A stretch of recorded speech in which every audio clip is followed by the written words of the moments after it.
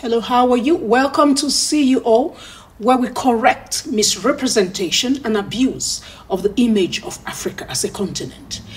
I will show you this video. Please watch this video and I will come back to explain why this represents one of the utmost violation of the rights of blacks around the world and Africans around the world. Thank you. You know, Nigerians are bringing shame on Africa. Nigerians are the curse of Africa.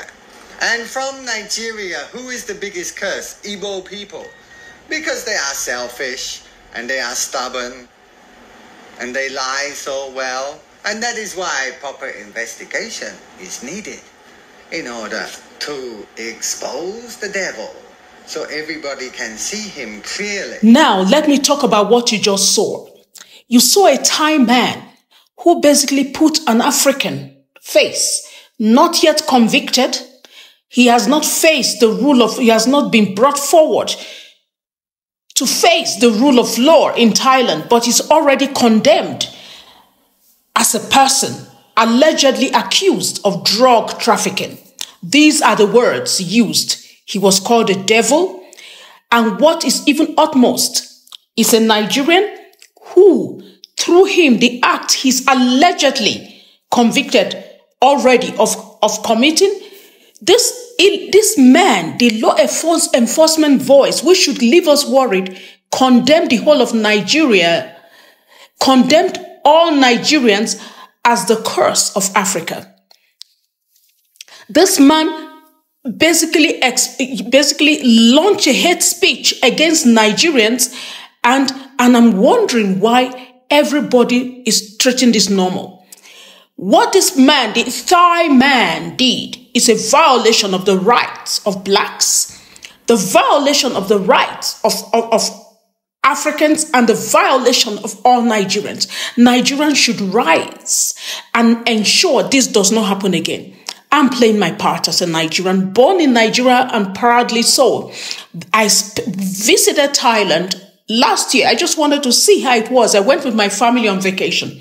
It was not a pleasant visit. I realized that Thailand is a sex tourist destination.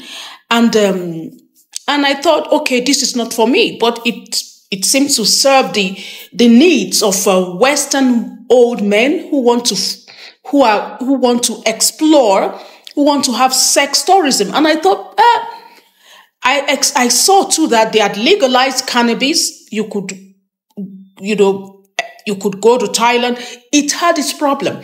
The north of Thailand is a huge crisis region of significant security challenge for all who go. But Thailand blocks that off, but has the gall to call Nigeria 20 million people, the most populated black country in the world, black location in the world, and to condemn Nigeria as the curse of Africa because he found one drug dealer, while all his relatives all are basically prostitutes.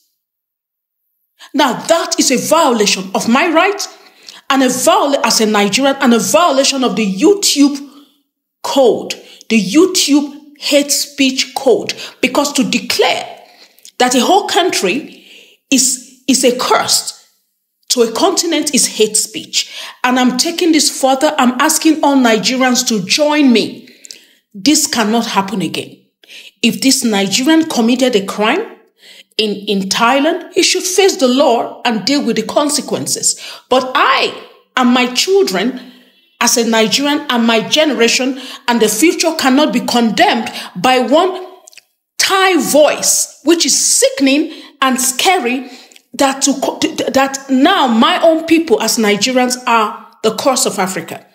That Thai man who spoke should leave the law enforcement in Thailand and go become a preacher. He definitely must be fired. I'll be communicating with the Thai embassies in all African countries where I know this will not go unchallenged. And I visited Thailand a year and a half ago. I will not be going back, by the way. Thank you. Join me. We cannot let Nigeria be addressed like this.